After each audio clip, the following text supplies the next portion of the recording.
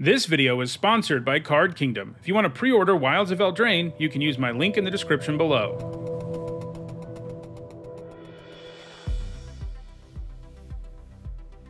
Hi everyone, I'm Sahone, and it's that time again, set review season. The full card gallery for Wilds of Eldraine went up earlier today, and that means I will now be reviewing every single card in the set over the next week or so to get you ready to play this new limited format at your pre-release or on Magic Arena. We're starting today with a look at the multicolored and colorless cards. Multicolored cards are always a nice place to start because it gives us a better idea of what the format's archetypes and themes are.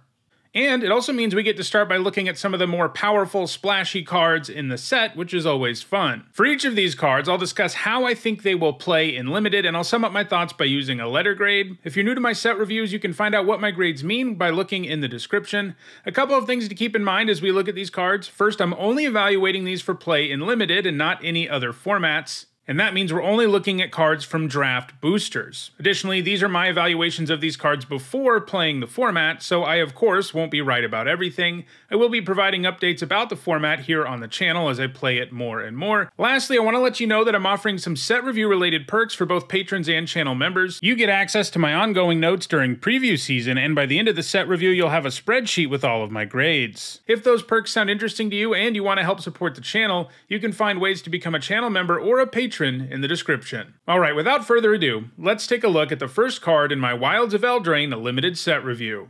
That first card is Agatha of the Vile Cauldron. For a red and a green, she's a 1/1 legendary human warlock at Mythic Rare. Activated abilities of creatures you control cost X less to activate, where X is Agatha of the Vile Cauldron's power. This effect can't reduce the mana in that cost to less than 1 mana, and she has an activated ability that costs 4 generic, a red, and a green. Other creatures you control get +1/+1 and gain trample and haste until end of turn. A 2-mana 1/1 that reduces the cost of creature activated abilities by 1 is not that exciting in Limited. Sure, there are abilities around, but not so many that you can count on Agatha being a key player in your deck. The cool thing is she does count herself, so her ability will basically cost 5 at the most, and that ability is a pretty awesome overrun effect. Obviously, if you augment her power, like with roll tokens or other means, you can gain access to that ability even more quickly. But I think most of her value is just going to come from her ability to make her own ability cost less. And you won't find yourself making the activated abilities of creatures you control cheaper all that often. I'm giving her a C+. Next up, it's the Apprentice's Folly, which for 2 generic, a blue, and a red, is a rare enchantment saga. Like with all sagas, when this enters the battlefield, it does so with a lore counter, and you get the Chapter 1 effect. Then after your next 2 draw steps, in this case, you get the Chapter 2 and then the Chapter 3 effect. Chapter 1 and 2 are the same here. It says choose target non-token creature you control that doesn't have the same name as a token you control. Create a token that's a copy of it, except it isn't legendary, is a reflection in addition to its other types, and has haste. And Chapter 3 says sacrifice all reflections you control. So those first 2 chapters can deliver some pretty absurd value, as making a hasty token copy of your best and then second best creature can be a pretty serious beating. Keep in mind you do need at least 2 non-token creatures to fully take advantage of Chapter 1 and 2 because you can't copy something that you already have a token of. Haste means that first copy is even going to attack twice, but there is some bad news here. First of all, you need to have a board that's decently developed enough that you can really go crazy with Chapter 1 and 2, because if you're making a copy of like a 2/2, it's really not going to be very exciting. It's not terrible, but it's definitely not that powerful either. And then the other downside is Chapter 3 gets rid of all of your reflections. So in other words, this doesn't really add permanently to the board. Most of the time, you'll get a couple tokens, 1 for 2 turns, 1 for 1 turn, and then they're all gone. The good news, though, is that there's a mechanic in this format called Bargain that appears on a lot of cards. Weirdly, I don't think we're going to see it at all in this video, so I'll put a card with Bargain on the screen when I'm editing this. It allows you to sacrifice an enchantment or token or artifact to get a bonus effect, and so if you can sacrifice this after you get Chapter 2, you do keep those tokens forever, and that's not going to be completely far-fetched. There are lots of cards in both red and blue that have Bargain, so if you can set that up, this is going to feel really good, especially if you had decent creatures in play to make copies of. If you can't set it up, it's not going to feel that great. You kind of have to get full advantage, maybe even just win the game with Chapter 1 and 2 for it to be worth it, if you can't consistently sacrifice it. Still, I think sacrificing it will be easy enough, and getting to hold on to those reflections forever will be easy enough that this looks pretty good to me, giving it a B-. Next up, it's Ash Party Crasher, which for a red and a white is a 2/2 legendary human peasant at uncommon. It's got haste, and it has celebration. This is a new ability word in the set. It means if 2 or more non-land permanents enter the battlefield under your control this turn, something happens. And in this case, when Ash attacks, she checks to see if those 2 or more non-land permanents have entered the battlefield under your control this turn, and if they have, she gets a +1/+1 counter. A 2-mana 2/2 with haste is a solid starting point, and getting a +1/+1 counter or 2 on Ash is pretty doable. You can get celebration going relatively often in red and white with cards that make monster roll auras, cards that make food, or cards that make creature tokens, all doing the job. It definitely isn't automatic to get celebration going. You're not going to be triggering it every single turn, but because Ash gets a permanent boost when you do manage to trigger it, she seems pretty good. She's probably not the kind of signpost uncommon that really pulls you into the deck though, and for that reason I'm going to give her a C+. Next up, it's Ariette of the Charmed Apple, which for 1 generic, a white, and a black is a 2/4 legendary human warlock at Mythic rare. Each creature that's enchanted by an aura you control can't attack you or planeswalkers you control. At the beginning of your end step, each opponent loses X life and you gain X life, where X is the number of auras you control. That first ability is pretty weird. Basically, you can put monster rolls, these are token auras that we'll talk a little bit more about, I think, on the next card. So you can generate one of these monster rolls and put it on your opponent's thing to make it so it can't attack you or planeswalkers you control. You could put other auras on them too. But the awkward thing about that is these creatures are still going to be able to block. So the idea of putting those sorts of things on them isn't exactly appealing. I mean, there will be situations where that's what you want to do. You just want to keep something from attacking you. But it also probably means you're not going to be able to attack as effectively yourself. Plus, it's not like Ariette is invulnerable, so if they ever do kill her, they just get a buff out of the aura you put on it. There are some negative auras in the set, including one of the roll tokens. And this does sort of upgrade those, because you want to put them on your opponent's stuff anyway. But overall, that first ability doesn't seem like it's going to matter all that much in Limited. The second ability is where you get most of the value here. There are a lot of auras in this set, again, including those roll tokens, and that means draining your opponent 1 or 2 life every instep is kind of a reasonable thing to expect, especially in black-white, a deck that's really going to be about monster roll auras. Overall, I think that makes Ariette a B. Next up, it's Fawn's Bane Troll, which for 2 generic, a black and a green is a 4/4 troll at rare. When it enters the battlefield, you create a monster roll token attached to it. You can see the roll token to the right here. There are 7 of these in the set. 6 of them offer a bonus to your creature, and 1 of them is negative. This one gives +1/+1 and trample. You can also pay 1 generic and sacrifice an aura attached to Fawn's Bane Troll, and then it fights target creature you don't control. If that creature would die this turn, exile it. Instead, activate only as a sorcery. This looks great. It's effectively a 4-mana 5/5 with trample, something that will give your opponent pause on most boards, and it comes with the ability to shed the roll that's attached to it to fight something. As a 4/4, the troll is likely to be able to take something down on most board states. You can even wait to play it on 5, in which case it will often feel like a 5-mana 4/4 that just kills something, and that's really strong. If you can get more auras on the troll, something that is very doable in this format, it can even do it more than once, at which point it will feel truly absurd. So if you're ahead, you probably keep this around as a 5/5 trampler that just rumbles, and if you're behind, you turn it into removal. Both of those situations are great, and I think it's enough for this to reach into the lower bomb range. I'm giving it an A-. Next up, it's the Goose Mother, which for an X, a green, and a blue is a 2/2 legendary bird hydra at rare. It's got flying. It enters the battlefield with X +1/+1 counters on it. When it enters the battlefield, you create half X food tokens rounded up, and whenever the Goose Mother attacks, you may sacrifice a food. If you do, draw a card. This set's pretty awesome for me because it has rats, mice, and geese in it, which are all animals I'm a pretty big fan of. Anyway, the Goose Mother looks amazing. It isn't quite Hydroid Crassus, but it does a pretty good impression. It scales all game long and becomes even more of a flying threat that also pumps out an increasingly impressive amount of food tokens, which you can use not only to gain life, but also to throw away to draw cards with the Goose Mother. As long as you pay at least 2 for X, the Goose Mother is always going to give you some permanent value and a very efficient body, and if it's left unchecked, it's going to draw you a ton of cards too. This is a huge bomb. I'm giving it an A+. Next up, it's Greta, Sweet Tooth Scourge, which for 1 generic, a black, and a green is a 3/3 legendary human warrior at uncommon. When it enters the battlefield, you create a food token. You can pay 1 and sacrifice a food to put a +1/+1 counter on target creature, activate only as a sorcery, and you can pay 1 generic and a black and sacrifice a food to draw a card and you lose 1 life. So this is black-green signpost uncommon. Obviously enough, it's all about food. A 3-mana 3/3 that makes a food is already something I would always play, so her other abilities are amazing. Giving up foods for cards is an especially good deal, and sometimes buffing your creatures with food is nice too. Keep in mind that the buff effect is only sorcery speed, while the draw a card effect is not. In the later stage of the game, you can look at this as a 5-mana 3/3 that draws you a card and you lose 1 life, which isn't too bad either. This looks like an excellent Signpost Uncommon overall, with a great baseline and a very powerful effect on the game. I'm giving it a B+. Next up, it's Hilda of the Icy Crown, which for 2 generic, a white and a blue, is a 3/4 legendary human warlock at Mythic Rare. Whenever you tap an untapped creature an opponent controls, you can pay 1 generic, and when you do, you choose one. Create a 4/4 white and blue elemental creature token, put a +1/+1 counter on each creature you control, scry 2, then draw a card. Stun counters and tapping are featured fairly heavily in this set, including on the blue-white Signpost Uncommon, which we haven't seen yet, so actually getting these abilities going is doable, and you'll have to because otherwise this is just a hard-to-cast 4-mana 3/4. I do think she probably needs a build around grade because even your typical blue-white deck isn't going to have so many tap effects for this to really get going. Although I guess even if you have like 2 of them, you're going to feel pretty good about playing her, as triggering her even only once is more than enough for her to feel amazing.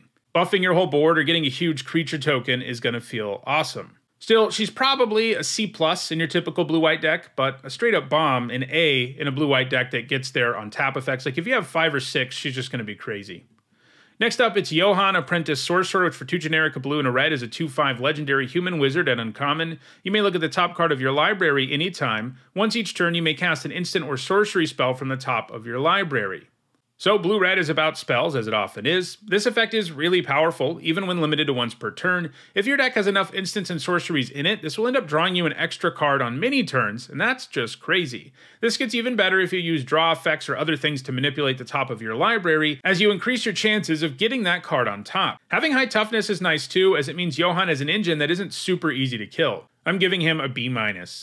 Next up, it's Likeness Looter, which for a blue and a black is a 1/1 fairy shapeshifter at rare. It's got flying, and you can tap it to loot, of course, which means draw a card, then discard a card, and you can pay X, and it becomes a copy of target creature card in your graveyard with mana value X, except it has flying and this ability. Activate only as a sorcery. A 2-mana 1/1 with flying that can tap to loot is probably pretty close to a B-. Looting for free just always plays amazingly well in Limited, so this added upside of turning into a copy of creatures in your graveyard is pretty amazing, especially because it holds on to flying. This gets really close to being a bomb for me, but because it takes some time to really generate value, it is probably held to a B+. Next up, it's Neva, Stalked by Nightmares, which for 2 generic, a white and a black, is a 2/2 legendary human noble at uncommon. It has Menace, and when it enters the battlefield, you return target creature or enchantment card from your graveyard to your hand. Whenever an enchantment you control is put into your graveyard from the battlefield, put a +1/+1 counter on Neva, then scry 1. A Gravedigger with Menace that can also get back enchantments is a card I'd already play, and this also can get quite large. Keep in mind, anytime you put a roll on a creature that already has one, it loses the one it had before, so that's one of the ways in this format that you can make Neva grow. You can also do stuff with Bargain, which lets you sacrifice enchantments to make Neva grow. I do think it's worth noting, even in this format that has some built-in ways to get enchantments into the graveyard, it's not going to be that easy or efficient to grow Neva. I think most of her value just comes from her Enter the Battlefield ability, but she does have this long game upside where she can really become a threat. Overall, she looks like a really good Signpost Uncommon. Obviously, Black-White is about enchantments in the graveyard. I'm giving her a B. Next up, it's Obira, Dreaming Duelist, which for a blue and a black is a 2/2 legendary fairy warrior at uncommon. It's got flash and flying, and whenever another fairy enters the battlefield under your control, each opponent loses 1 life.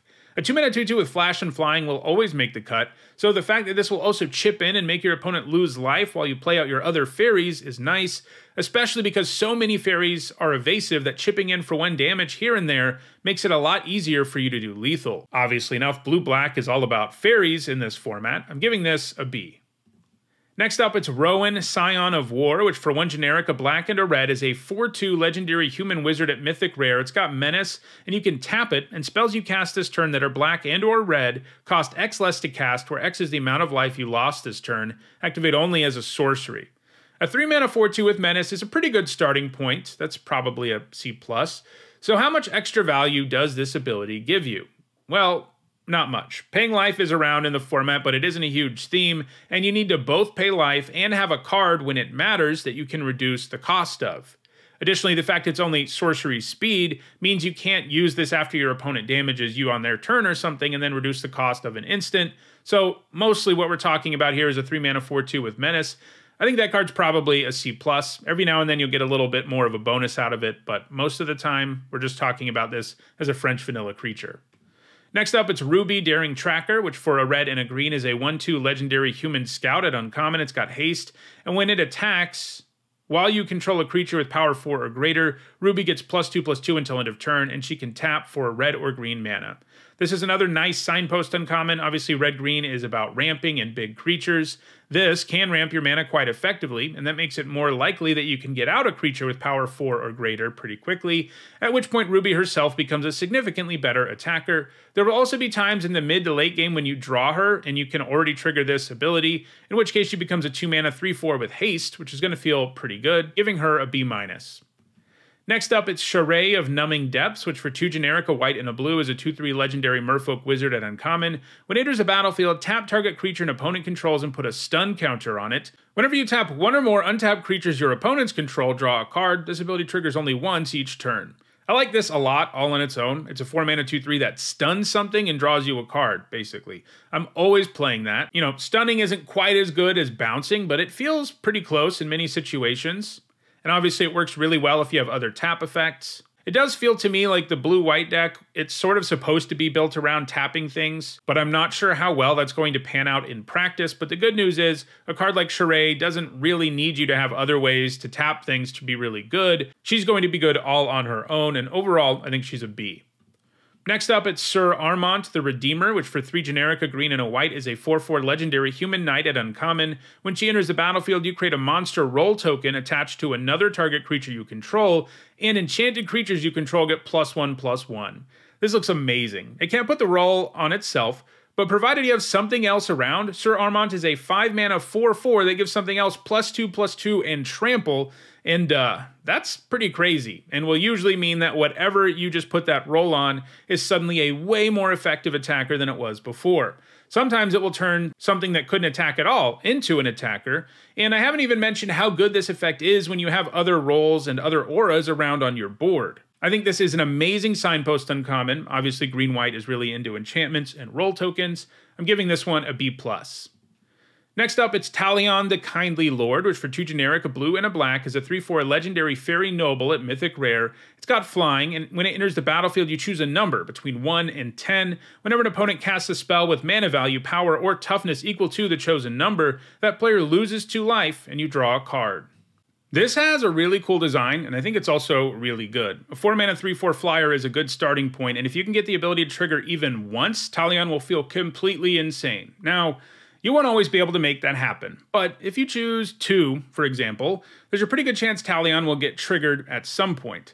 If you have information about your opponent's hand, it gets even better, but yeah, we're talking about a great baseline and a completely insane ceiling. I think you'll be able to trigger the choose a number effect often enough for Talion to be quite good. I'm giving it a B+.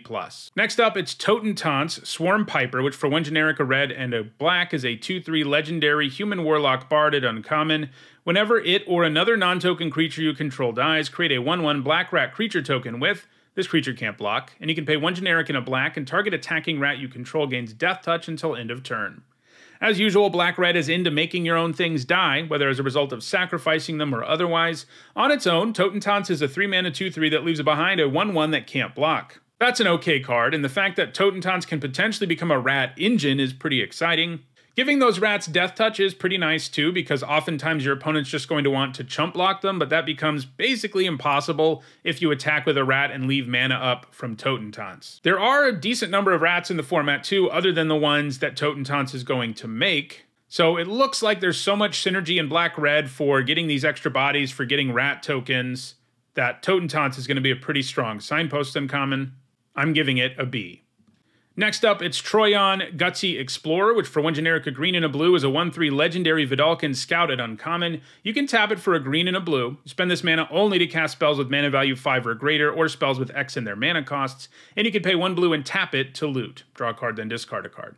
Playing this on turn 3 will often let you power out a 5 or even 6 drop on turn 4, which is pretty awesome. The loot effect is really nice too, because it means when you don't have something to power out with the mana Troyan produces, you can start digging for exactly that. And looting for 1 mana is a pretty nice effect in Limited anyway. He does have underwhelming stats, and sometimes you're going to find yourself in a situation where you just don't have anything to ramp into, and the fact that its stats are so bad are really going to stand out.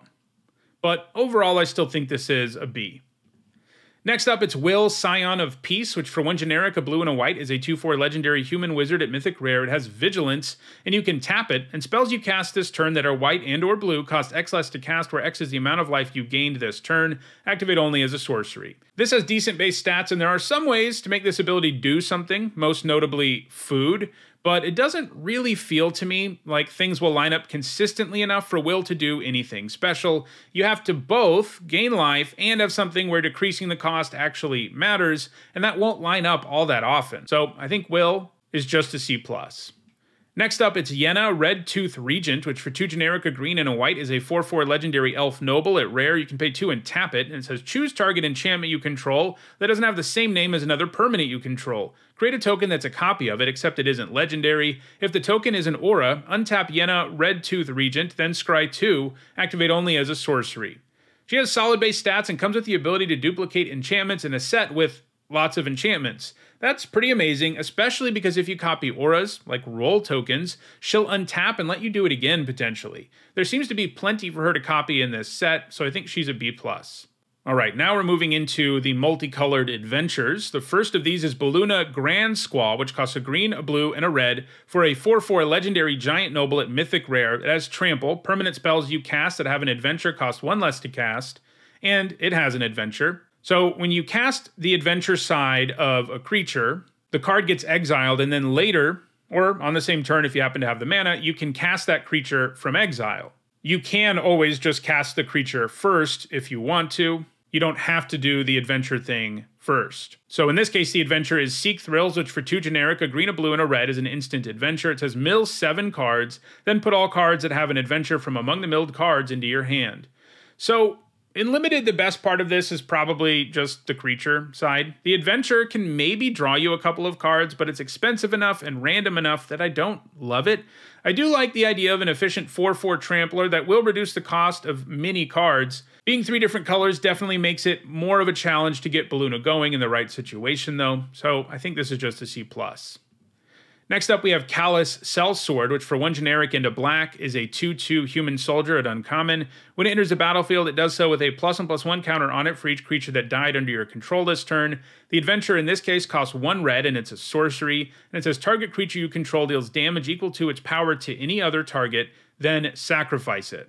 The adventure side of this is often not going to be very good, since you 2-for-1 yourself. It's basically a worse version of Bone Splinters in most ways, and it isn't like Bone Splinters is an amazing card. It does have the upside of letting you sort of fling your creature at something too, because you sacrifice your creature. So if you have a creature with really high power and you can fling it at your opponent to beat them, obviously that's going to feel pretty good, and that is upside this card has, in addition to just being a 2-mana 2/2 that already has upside. But this is probably a case where you frequently just don't cast the adventure before you cast the Sellsword.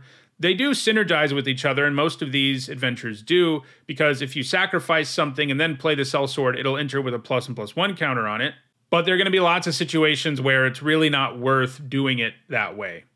I'll also say that we've seen a lot of creatures like this over the years that enter with counters on them for each creature you control that died in a turn, and they're a lot harder to line up effectively than you would think.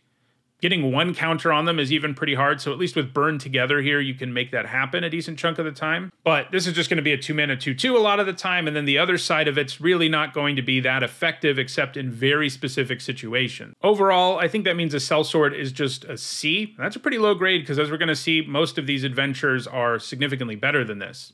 The next one is Cruel Somnophage, which for 1 generic and a black is a rare nightmare. It's a star, and its power and toughness are each equal to the number of creature cards in all graveyards. It has an adventure called Can't Wake Up for 1 generic and a blue. It's a sorcery, and target player mills 4 cards. So if this didn't have an adventure attached, it would probably be borderline playable. There will be times where it's big, but a 2-drop that you probably can't play on turn 2 isn't exactly ideal, and the upside is still just a huge vanilla creature. However, having the adventure here definitely matters, as it helps set up the Somnophage a lot more effectively. Milling yourself or your opponent is a pretty decent effect to have in this format too. Still, there will be times where this is very awkward and the upside isn't exactly through the roof. I'm giving this a C+. Next up, it's Decadent Dragon, which for 2 generic and 2 black is a 4/4 dragon at rare. It's got flying and trample. When it attacks, you create a treasure token. Its adventure is Expensive Taste, which for 2 generic and a black is an instant adventure. And it says exile the top 2 cards of target opponent's library face down. You may look at and play those cards for as long as they remain exiled. A 4-mana 4/4 with flying and trample that spits out a treasure is already an excellent card, like a B+. So the fact that you can cast this as an adventure at some point too is great, especially because it's a really strong one. It's kind of an instant speed divination effect, because you pay 3 and you net 2 cards, and when you have time to cast both halves, this can generate something like a 3-for-1. The one downside about Expensive Taste is that if you hit cards that you can't cast normally because you're not in those colors, you are reliant on having treasure from something like the dragon to actually cast those things. But either way, this gives you a way to get a couple of extra cards on one turn, and then on the next turn, you end up playing out a dragon that is incredibly powerful, and if your opponent doesn't kill it, they probably lose. So the total package here is a bomb. I'm giving it an A. Next up, it's Devouring Sugar Maw, which for 2 generic and 2 black is a rare horror. It's a 6/6 with menace and trample. At the beginning of your upkeep, you may sacrifice an artifact, enchantment, or token. If you don't, tap Devouring Sugar Maw. And it has an adventure called Have for Dinner for 1 generic and a white, which is an instant, and it makes a 1/1 white human creature token and a food token. If you can keep this around, it's a pretty scary creature. Luckily, it doesn't seem that hard to keep around in the format, especially because of its adventure, which will give you 2 pieces of sacrifice fodder. I mean, on its own, Have for Dinner is probably a playable card in the format anyway, so having the upside of playing a huge, hard-to-block creature is awesome. And yeah, there's plenty of additional fodder in the format too. You can still run out of things to sacrifice, of course, and you may end up in a spot where you just can't really keep Sugar Maw untapped, and when that happens, it's going to feel kind of miserable, but it still seems pretty good to me. I'm giving it a B-. Next up, it's Elusive Otter, which for 1 blue mana is a rare creature otter. It's a 1/1 with prowess, and creatures with power less than Elusive Otter's power can't block it. Its adventure is called Grove's Bounty. It's X and a green for a sorcery, and it says distribute X +1/+1 counters among any number of target creatures you control. Each side of this would be a playable card all on its own, so stapling them together is pretty awesome. If you need a 1-drop, Elusive Otter can do the job pretty well, and if you draw it late, you can put a bunch of counters on your stuff first. I'm giving this a B+. Next up, it's Frolicking Familiar, which for 2 generic and a blue is a 2/2 Otter Wizard at uncommon. It's got flying. Whenever you cast an instant or sorcery, Frolicking Familiar gets +1/+1 until end of turn, and it has an adventure called Blow Off Steam, which is a 1 red mana instant that does 1 damage to any target. This looks great. You'll often be able to pick off something small with the adventure, and that means you're talking about a potential 2-for-1, and then you get a 2/2 flyer that can become a real problem as an attacker, especially when you leave your mana up because your opponent has no idea exactly how big the familiar can get. This is a very nice uncommon. I'm giving it a B. Next up, it's Gingerbread Hunter, which for 4 generic and a black is a 5/5 giant at uncommon. When it enters the battlefield, you create a food token, and its adventure is called Puny Snack. It's 2 generic and a black for an instant, and it says target creature gets -2/-2 until end of turn. This is also a very strong adventure creature. Sure, Puny Snack isn't the best removal spell in the world, but when it's attached to an efficient creature who also spits out a food token, doesn't really matter. That's kind of the thing with a lot of these adventures. If you can look at each half and say, okay, I can probably deal with 1 card by doing that, you're getting a ton of value out of 1 card. And this is one of those. Generating a 2-for-1 here is very easy. Then it's a huge creature that can gain you life. That's the kind of thing that can really help you stabilize against faster decks. This looks like one of the better uncommons in the set to me. I'm giving it a B+. Next up, it's Heartflame Duelist, which for 1 generic and a red is a 3/1 human knight at rare. Instant and sorcery spells you control have lifelink. It's a 3/1, and its adventure is called Heartflame Slash, and for 2 generic and a red, it's an instant adventure, and it deals 3 damage to any target.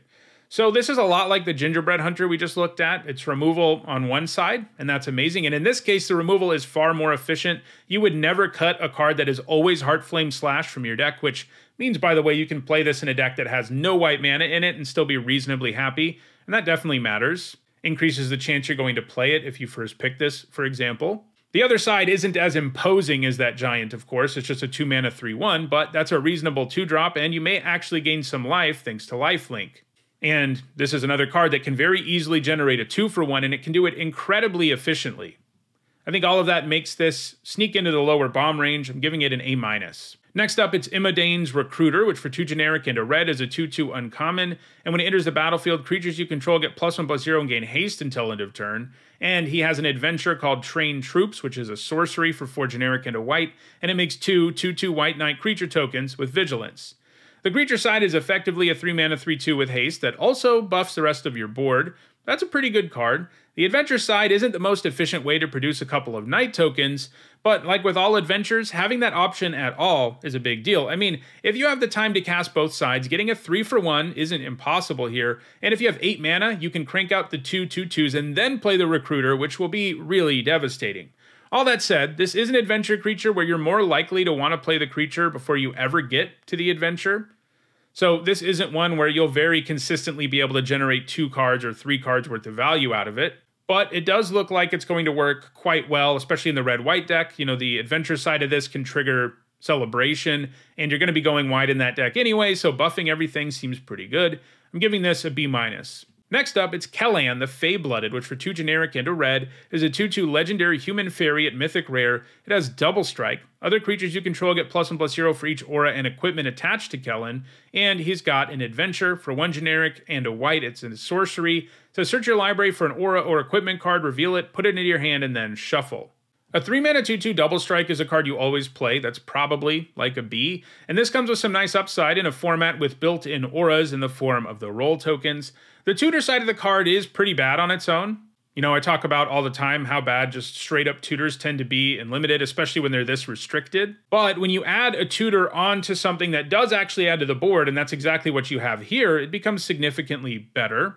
There are enough auras in this set for sure for some of them to be worth tutoring up. There aren't that many very good equipment in the set though, so that ability really isn't going to be that good, even in a world where you have it attached to a creature. Now, putting a roll token on Kellan is incredibly strong just because he already has double strike, which makes every buff kind of insane, but also because it means the rest of your board will be buffed too. And so I think that effect does definitely matter. There's lots of those roll tokens around in the format. So overall, I think he's pretty good. The adventure side's kind of underwhelming. You're getting most of the value here out of his creature side, but the creature side's good enough that this is a B+. Next up, it's Mosswood Dread Knight, which for 1 generic and a green is a 3/2 human knight at rare. It has trample. When Mosswood Dread Knight dies, you may cast it from your graveyard as an adventure until the end of your next turn.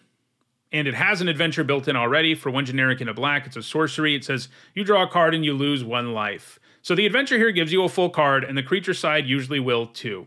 Based on what I've already said about all of these adventures, you know this is a really good one because it has a built-in 2-for-1. And it could get even better than that because when it dies, you have the ability to cast Dread Whispers all over again. And that's going to result in a 3-for-1. So there's just all kinds of insane value here. You do need the time and you do need the mana to get that full value. But one of the really cool things about the Dread Knight is you can play it on turn 2 before you ever cast it as an adventure. Like if you just want to have a 3/2 trampling beater down on turn 2 that can do some significant damage, you can just do that, and then when it dies, you still get the adventure. So you can do it in the backwards order thanks to its ability. So it's pretty hard for you not to get at least a 2-for-1 out of this, and getting a 3-for-1 out of it isn't entirely out of the question. It just seems like this delivers so much value so efficiently that it's probably a bomb. I'm giving it an A-. Next up, it's Picnic Ruiner, which for 1 generic and a red is an uncommon goblin rogue. It's a 2/2, and when it attacks while you control a creature with power 4 or greater, it gains double strike until end of turn. It has an adventure called Stolen Goodies, which is 3 generic and a green for a sorcery. Distribute 3 +1/+1 counters among any numbered target of creatures you control. So this is a 2-mana 2/2 with a bunch of upside. When it has a big enough friend around, it becomes a much more intimidating attacker. I mean, a 2/2 double striker matters on virtually any board, and that alone is enough for the Ruiner to be relevant almost all game long. This is a case where I think you probably play this as a 2-drop when you have it on turn 2, because while the adventure is definitely a nice bit of value to have, making sure you get it isn't that important because it's not the kind of adventure that will generate like a card worth of value all on its own. Obviously, like a lot of these, it is fun how it synergizes with itself, as Stolen Goodies is likely to make one of your creatures have 4 or more power so that the Ruiner can do its thing. Basically, if you draw this later, you'll probably cast both halves, but if you have it early, you're probably just going to play it as a creature, but it's a pretty nice 2-drop. And all of these different options sound good to me, giving it a B-. Next up, it's Pollen Shield Hare, which for 1 generic and a white is a 2/2 rabbit at rare. Creature tokens you control get +1/+1. You can pay 1 green for an adventure. In this case, it's a sorcery. It's called Hair Raising, and it says target creature you control gains vigilance and gets +X/+X until end of turn, where X is the number of creatures you control. There are definitely creature tokens in this format. Plenty of them, actually. If you happen to be like a white-black or white-red deck, you have access to a bunch of rats, for example. But even in green-white, you're going to have access to a decent number of creature tokens, so that upside does matter. But both sides of this have like a really high ceiling that you're probably not going to meet all that often, but they are both pretty good even in medium situations. You know, a 2-mana 2/2 is always okay. And even if you're only giving like +2/+2 and vigilance to something that you're attacking with Hair Raising, that's going to feel pretty good too. I mean, you can look at this like a lot of these, especially when they're cheap and you can consistently pay both halves in a single turn. It's not that hard to look at this as a 3-mana 2/2 with the Hair Raising side as an enter the battlefield ability, and that would be a pretty good card, and I think that means this is a pretty good card, giving it a B. Next up, it's Questing Druid, which for 1 generic into green is a 1/1 human druid at rare. Whenever you cast a spell that's white, blue, black, or red, put a +1/+1 counter on Questing Druid, and it has an adventure called Seek the Beast. It's 1 generic and a red for an instant. Exile the top 2 cards of your library. Until your next end step, you may play those cards. This is a fun callback to Quirion Druid. One important thing to note here is that Seek the Beast doesn't give you as much time to play the card as we've seen lately, as you only have until your next end step. The good news is, it's an instant, so you can cast it at the end of your opponent's turn, and then take advantage of those cards you reveal with all the mana you still have. And obviously, if you can play the Druid and then a non-green card on that turn, it's going to feel pretty good. I will say that buffing the Druid isn't really going to be that easy in this format. Sure, a decent chunk of your deck will buff it, but far more of it won't because it either will be green or be lands, and that makes this an extremely unimpressive creature a lot of the time. Still, this has 3-for-1 potential and is quite efficient. I'm giving it a B-. Next up, it's Scalding Viper, which for 1 generic into red is a 2/1 elemental snake at rare. Whenever an opponent casts a spell with mana value 3 or less, it deals 1 damage to that player, and it has an adventure called Steam Clean, which for 1 generic into blue is a sorcery, and it lets you return a non-land permanent to its owner's hand. While this isn't quite Brazen Borrower, Scalding Viper is pretty good and will feel similar sometimes. After all, it's a creature that can bounce a non-land permanent and then add itself to the board. A 2-mana 2/1 with the Viper's ability is a pretty nice 2-drop for limited, as it is reasonably likely to chip in some extra damage, so the fact that this can also bounce something is really nice. I'm giving this a B. Next up, it's Shrouded Shepherd, which for 1 generic and a white is a 2/2 uncommon Spirit Warrior. When it enters the battlefield, target creature you control gets +2/+2 until end of turn, and it has an adventure called Cleave Shadows, which for 1 generic and a black is a sorcery. Creatures your opponents control get -1/-1 until end of turn. Cleave Shadows is somewhat situational, but I think you'll be surprised by how many board states there will be where it lets you kill something. It does pick off all the rat tokens, for example. And if you're doing that, the Shepherd will feel pretty nuts. You can, of course, also cleave and then cast the creature in the same turn, in which case their debuffed board and your buffed creature probably means you have a pretty great attack. Even without the adventure, Shrouded Shepherd would be playable all on its own, so I think this is another one of these where the total package is really impressive. This is one that can certainly generate a 2-for-1, and the baseline is really good, so I think this is a B. Next up, it's Spell Scorn Coven, which for 3 generic and a black is a 2/3 Fairy Warlock at uncommon. It's got flying, and when it enters the battlefield, each opponent discards a card. It comes with an adventure that's an instant called Take It Back for 2 generic and a blue. Return target spell to its owner's hand. As with most of these, if you take the adventure away, we're talking about a playable card. A 4-mana 2/3 flyer that forces your opponent to discard is exactly that. And in the earlier part of the game, the fact that this bounces a spell is pretty nice. That effect normally isn't that impressive, mostly because you go down a card for tempo alone, but because you still have the Coven to play later, that isn't true in this case. Obviously, these can synergize well together too. You can bounce a spell to your opponent's hand on turn 3, then on turn 4, play the Coven and make them discard the card, potentially. They're generally going to have more than just that one card, so it's not going to line up perfectly like that. But no matter what, we're talking about a card that gives you a ton of value and tempo, and it's a 2-for-1 on its own, just because of its enter the battlefield ability. So I think this is another very nice adventure, giving it a B. Next up, it's Tempest Heart, which for 3 generic and a green is a 3/4 elemental elk at uncommon. It's got trample. And whenever you cast a spell with mana value 5 or greater, you put a +1/+1 counter on the heart. And it has an adventure. It's an instant called Scan the Clouds. It costs 1 generic and a blue. And it says draw 2 cards, then discard 2 cards. Faithless Looting for 2 mana is a pretty nice adventure to have. That kind of card selection can be huge, especially if you have nothing else to do on turn 2. The creature side of this is decidedly less impressive because it starts out inefficiently and asks you to do something that even in blue-green, you're not going to do so often that the heart will just be absolutely massive. Even in a ramp deck, you can only have so many cards in your deck with a mana value high enough to trigger it. Anyway, all that to say, this is another really good adventure creature. I'm giving it a B-. Next up, it's Threadbind Click, which for 3 generic and a white is a 3/3 fairy at uncommon. It has flying, and its adventure is called Rip the Seams. It's an instant that costs 2 generic and a white, and it destroys a tapped creature. Both sides of this card have been fairly underwhelming when we've seen them lately, like as a card all on its own. Destroying only tapped creatures is highly restrictive and not especially useful when you're the beatdown, but at least it does let you do it at instant speed in this case, so a creature doesn't have to hit you first. Then a 4 mana 3/3 flyer just isn't what it used to be. You know, it gets outclassed pretty quickly. There's usually 1 and 2 mana removal spells that can kill it and hurt you with tempo, but even 2 medium cards stapled together is 2 cards, and each of these can take out an opposing card, so this is yet another adventure that gives you a very accessible 2-for-1. It's a B. Next up, it's Twining Twins, which for 2 generic and 2 blue is a 4/4 fairy wizard at rare. It's got flying, vigilance, and ward 1. Its adventure is an instant called Swift Spiral, which for 1 generic and a white says, exile target non-token creature, return it to the battlefield under its owner's control at the beginning of the next end step. The adventure side of this isn't always going to be useful, but it is more flexible than most versions of this effect we see. It can go after opposing creatures, which means that in addition to helping you blink your own stuff sometimes, you can also use it to temporarily get rid of a blocker. Then the creature side is incredibly imposing and can take over games all on its own. I'm giving this a B+. Next up, it's Woodland Acolyte, which for 2 generic and a white is a 2/2 human cleric at uncommon. When it enters the battlefield, you draw a card, and its adventure is called Mend the Wilds. It costs 1 green, and it's an instant, and it says put target permanent card from your graveyard on top of your library. I would always play a 3 mana 2/2 that draws me a card in virtually any format, and this is a lot better than that. Because of the adventure, you can kind of look at it as a 4 mana 2/2 that gets you a permanent back into your hand from your graveyard, and that is also a card I would probably play one of most of the time. Even playing this in a deck that can never cast the adventure half sounds pretty good. That's true of a lot of these, incidentally. But all this means that this is another adventure that can give you a 2-for-1. I'm giving it a B.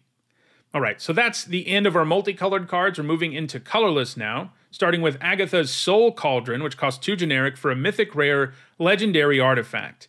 You may spend mana as though it were mana of any color to activate abilities of creatures you control. Creatures you control with +1/+1 counters on them have all activated abilities of all creature cards exiled with Agatha's Soul Cauldron. You can tap it and it says exile target creature card from a graveyard. When a creature card is exiled this way, put a +1/+1 counter on target creature you control. This has a whole lot of text that's not going to come up that often in Limited. There are definitely activated abilities that your creatures can borrow, but most of this card's value comes from its ability to put +1/+1 counters on your board. Sometimes you'll get to do something silly with an activated ability, but that part of the card can't really be counted on. That said, the fact it can go after either graveyard is pretty nice, as it makes it easier and easier for you to get those counters.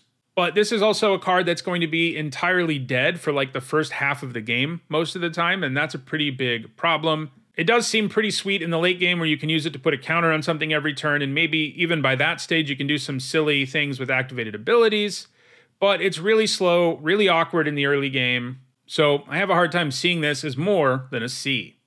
Next up, it's Candy Trail, which for 1 generic is a common artifact food clue. When it enters the battlefield, you scry 2, and you can pay 2 and sack it to gain 3 life and draw a card. Scry 2 on turn 1 doesn't sound like a bad idea in a lot of situations, although using up a whole card to do it definitely isn't appealing. However, the fact you can cash this in for a card and life later means you don't really use up a whole card. Still, in a format without a big artifact theme, this sort of trinkety artifact that has a tiny effect seems kind of underwhelming, giving it a D+.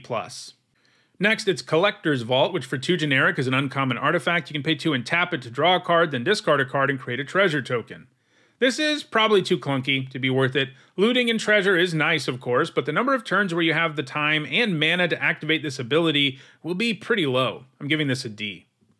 Next up, it's Ariette's Tempting Apple, which for 4 generic is an uncommon legendary artifact food. When it enters the battlefield, you gain control of target creature until end of turn. Untap that creature, it gains haste until end of turn. You can pay 2 and tap it and sacrifice it to gain 3, and you can pay 2 and tap it and sacrifice it to make your opponent lose 3.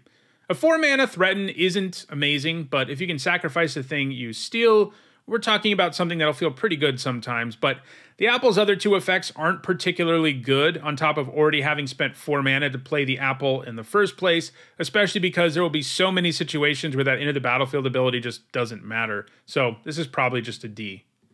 Next up, it's Ginger Brute, which for 1 generic is a 1/1 artifact creature food golem. At common, it's got haste. You can pay 1 generic, and it can't be blocked this turn except by creatures with haste. And for 2 generic and a tap, you can sack it and gain 3 life. So this was in the original Eldraine, and it was pretty good there. That format had a huge equipment theme that made it pretty good, and while we don't have that here really, we do have a big aura theme, and just putting any one of the role tokens on Ginger Brute is going to be pretty amazing. So I think he'll be similarly good in this format. He also happens to be a food, which matters in some decks, but just as an evasive 1-drop that can really run away with the game when you buff it, Ginger Brute looks like a pretty good card overall, giving it a C+. Next up, it's Hilda's Crown of Winter, which for 3 generic is a rare legendary artifact. You can pay 1 and tap it to tap a creature. This ability costs 1 less to activate during your turn. You can pay 3 and sacrifice it to draw a card for each tapped creature your opponents control. This is a pretty cool Icy Manipulator variant. Like the Manipulator, you can use it to tap an opposing creature on your opponent's turn, and that's generally the more powerful way to use it, because it also means that creature won't be attacking or blocking for an entire turn cycle. It's pretty great that Hilda's Crown can tap things for free when it's your turn, which is generally when the effect is less powerful, so it makes sense. But if you're the beatdown, tapping things down for free on your turn and adding to the board is going to feel pretty good. This is going to wreak havoc on your opponent, and there's no way they can just ignore the crown as a result. And on top of all of that, there are a few cards, especially in blue-white, we saw a couple in this video, that will give you extra value for tapping things. And I also haven't even mentioned the fact that you can use it to draw a bunch of cards if you need to.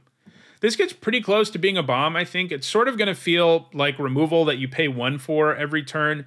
And the fact you can pay 1 at the end of your opponent's turn to tap something, and then on your turn tap it for free to tap something else, that kind of thing can really cause serious problems for your opponent. It does get a little less good when you're behind, but even then it can be used to really slow your opponent down. I'm giving this a B+.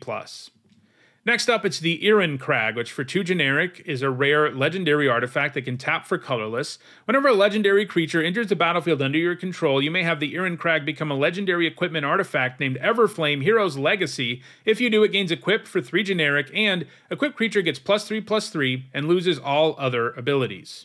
So a 2-mana artifact that can tap for 1 colorless is actually pretty reasonable. I mean, we see 3-mana mana rocks that don't really pan out in limited all the time, but 2 is a pretty big difference. We almost never see these days. You know, we don't get Mind Stone-like cards very often. And this is sort of similar to Mind Stone in the sense that, you know, it does the same thing in terms of ramping your mana, and then later in the game it can do something else.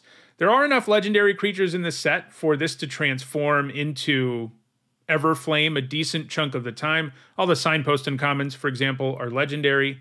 And I think the ramp it offers you early is enough for this to be pretty solid. I'm giving it a C+. Next up, it's Prophetic Prism, which for 2 generic is a common artifact. When it enters the battlefield, you draw a card, and you can pay 1 generic and tap it to add 1 mana of any color. This is pretty solid basically every time we see it. It's really good in some formats, but that's generally formats with a big artifact theme, and we don't really have that here, but this is a source of fixing that's reasonable, that replaces itself, and you'll end up playing it in decks that are more than 2 colors, giving it a C. Next up, it's Scarecrow Guide, which for 2 generic is a 2/1 artifact creature Scarecrow at common with reach. You can pay 1 generic and add 1 mana of any color, activate only once each turn. So back-to-back reasonable ways to fix your mana that aren't particularly exciting, but they do the job. I'm giving this a C.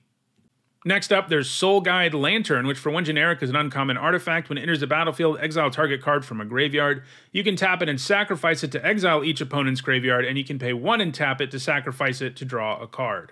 This can hit on the graveyard pretty well, and in a pinch it can replace itself. While there is definitely some graveyard stuff going on in the format, I'm still pretty sure you don't want to main deck this. And even out of your sideboard, it doesn't seem that exciting. I'm giving it a D.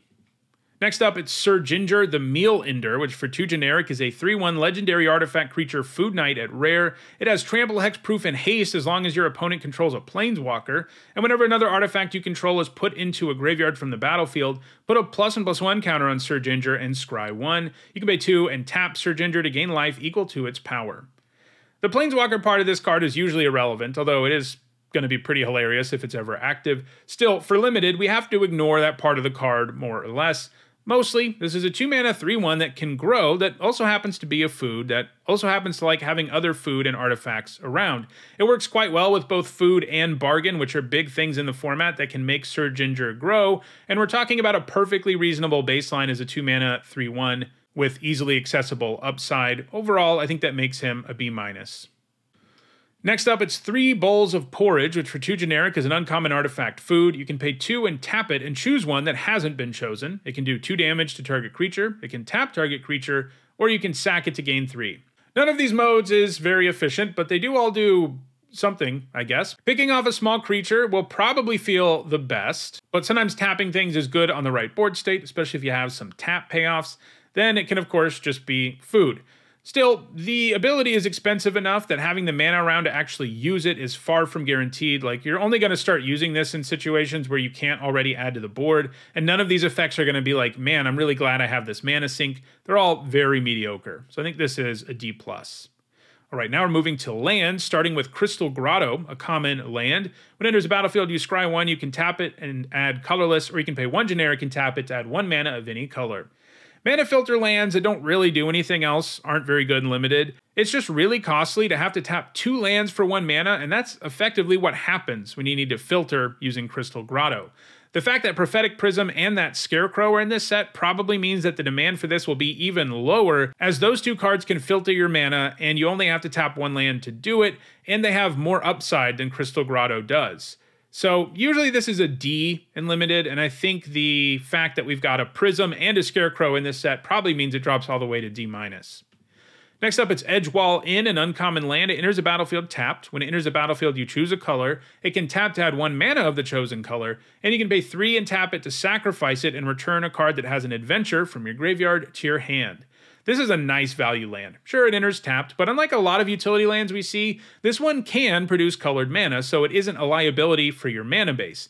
And that's great, because the late game ability this has is pretty big. Getting back an adventure late is going to be something that really helps you grind out a long game, as we've seen many of them give you 2-for-1s all on their own, and if you're getting 1 back like that, that's really going to turn the game around, probably in your favor. I think you're basically always going to want the first copy of this, and I'd value that first copy as a C+. Getting more than that can be a little bit of a problem, but it may turn out that there are so many good adventures you can get back in this format that it doesn't really matter that much that it enters tapped. Next up, it's Evolving Wilds. We see it all the time. Common land, tap, sacrifice, search your library for a basic land, put it on the battlefield tapped, and then shuffle. As usual, this provides nice fixing. It makes it pretty easy to splash a single card, even if you only have 1 Evolving Wilds, since it effectively gives you 2 sources of your splash color. I'm giving it a C+. Next up, it's Restless Bivouac, which is a rare land that enters tapped. You can tap it for red or white, and you can pay 1 generic, a red and a white, and it becomes a 2/2 red and white Ox creature until end of turn. It's still a land. Whenever it attacks, you put a +1/+1 counter on target creature you control. I love creature lands, and we've got a whole cycle of rare ones in this set that are really good. One of the greatest things about creature lands, especially one that gives you good fixing, like all of the ones in this cycle do, is that they become very real cards by the part of the game where you don't really need lands anymore, something that isn't true of your typical lands. This becomes an effective attacker and can even put counters on itself, and if it's left unchecked, it's definitely a land that can take over games. Worth remembering, a creature land also effectively dodges sorcery speed removal. The whole package here is really good. All of these lands, as we're going to see, that's what we have left in this video, are the 5 of these Restless lands. They're all really good. I'm giving this one a B. Next up, it's Restless Cottage, a rare land that enters tapped, adds black or green, and you can pay 2 generic, a black and a green, to have it become a 4/4 black and green horror creature token until end of turn. It's still a land. And whenever it attacks, you create a food token and exile up to 1 target card from a graveyard. This one is a pretty beefy creature when you need it to be, and even without the attack trigger, I'd be pretty high on this card, but hating on the graveyard and getting food makes this even more amazing, giving it a B+. Next up, it's Restless Fortress, which is a rare land. It enters the battlefield tapped. It can add white or black. You can pay 2 generic, a white and a black, to have it become a 1/4 white and black nightmare creature token until end of turn, and whenever it attacks, defending player loses 2 life, and you gain 2 life. So a 1/4 isn't always going to get through, but this will drain 2 life anytime it attacks, so your opponent will still usually need to alter how they are playing to account for it, and that gives you some pretty real value. I'm giving this a B. Next, there's Restless Spire, a rare land, enters tapped. You can tap it for blue or red, and you can pay a blue and a red, and until end of turn, it becomes a 2/1 blue and red elemental creature token with, as long as it's your turn, this creature has first strike, and whenever it attacks, you scry 1. A 2/1 with First Strike can attack on many boards, and the fact that this one's so cheap to animate is pretty neat. Adding Scry as the attack trigger is a nice addition. This is another B. And our last card in this cycle, and our last card in this video, is Restless Vinestalk, a rare land. It enters tapped. You can tap it for a green or a blue, and you can pay 3 generic, a green and a blue, to have it become a 5/5 green and blue plant creature with trample, and whenever it attacks up to one other target creature has base power and toughness 3/3 until end of turn. So this is the beefiest of all of these, and it does not disappoint. A 5/5 Trampler is an imposing presence on virtually any board, and this can even buff one of your other creatures. It might take longer to get going than the other 4, but once it does get going, it's certainly the one in the cycle that your opponent's going to be the most scared of. I'm giving it a B+. So, those are all the multicolored and colorless cards in Wilds of Eldraine. Tomorrow, I'll take a look at all the white cards. If you enjoyed this video, don't forget to like it and share it so that others can enjoy it too. If you want to make sure you catch the rest of the review, don't forget to subscribe and turn on notifications. If you're watching this after more of the set review is out, you will see a playlist on your screen shortly. Lastly, if you want to go the extra mile in supporting me and the channel while getting some set review related perks, you can become a channel member or a patron. You can find ways to do those things in the description. Thanks for watching.